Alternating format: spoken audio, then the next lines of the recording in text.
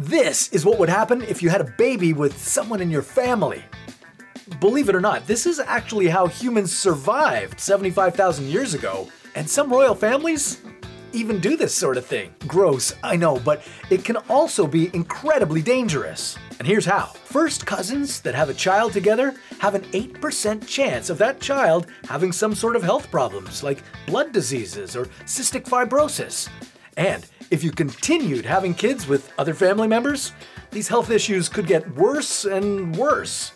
Could get so bad that your bloodline could eventually go extinct. Okay, I know this is nasty, but